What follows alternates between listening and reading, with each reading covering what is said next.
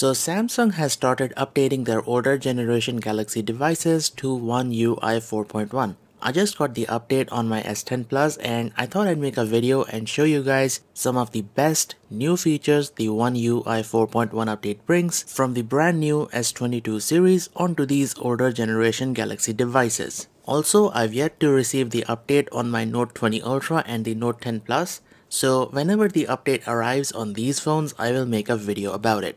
Anyways, let's start. This update brings smart widgets from the S22 series, and this feature allows you to combine two or more widgets into a single widget, and you can swipe left and right to see all of the widgets that are combined onto a single one. And this kinda allows you to save space on the home screen. Now to add a smart widget on the home screen, pinch in and then tap on widgets. Then expand the smart widget panel and pick one from over here. For demonstration, let's add this to our home screen. So here's the thing, before you can start using the widget, you actually have to configure it. So long press and then tap on settings. From here, you can add more widgets by tapping on the plus button and selecting one from this list, or remove the widget modules by long pressing one of these. You can even change their order. And lastly, you can also configure individual widgets by tapping each one of these. So yeah, these are the new smart widgets and they allow you to combine multiple widgets into a single one. And this way you can save a lot of space and reduce clutter on the home screen. You can now blur the background in any photo which has got a face in it. And this new feature is called Portrait Effect. So in the gallery, open a photo which has got a face in it and then tap on these three dots and you will see a new feature which says Add Portrait Effect. And using this feature, you can give the photo that DSLR-like background blur. Looks awesome, right?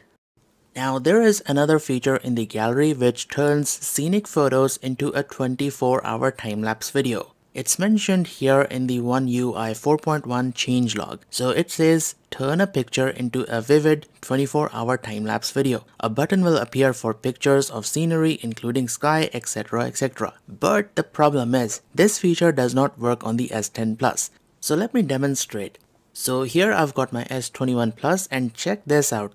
We've got the same photo open on both of these devices and the S21 Plus shows a little icon, and if I tap on this icon, the phone will turn the photo into a 24-hour time-lapse video, which looks really cool. So yeah, no matter what I do, this button does not appear on the S10 Plus. Not sure what's going on here. If anyone can get this feature to work on their S10 Plus, let me know in the comments below.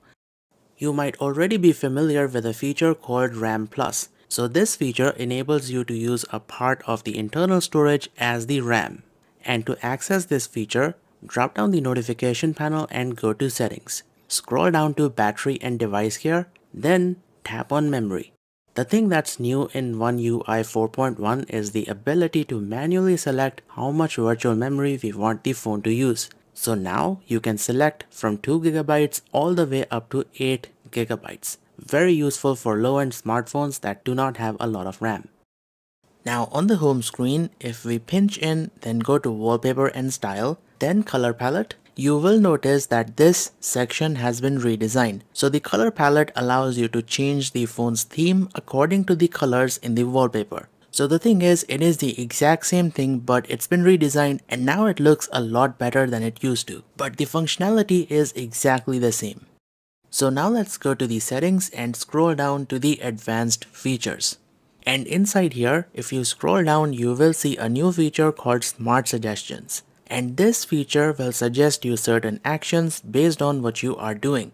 Let me demonstrate on the S22 Ultra because my S10 Plus does not have a SIM card in it. Alright, so you can see there is a text message here and it's got a date for someone's birthday party. Now we can tap on the date and add this event to our calendar directly from the messaging app itself. There is no need to manually enter the dates, the phone will do it for you. Quite amazing, right? And this is just a small example. This also works in Samsung Keyboard, Smart Widgets, Reminder, and also the calendar.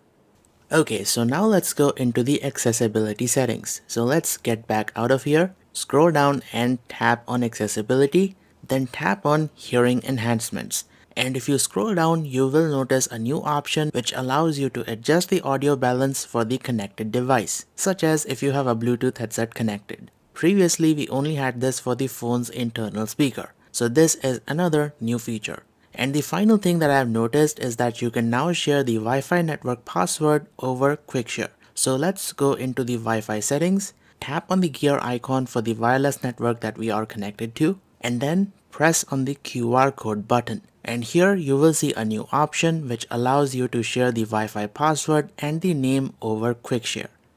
One more thing that I've noticed is that if you select something in a web page, you now get an option which says Add to Note.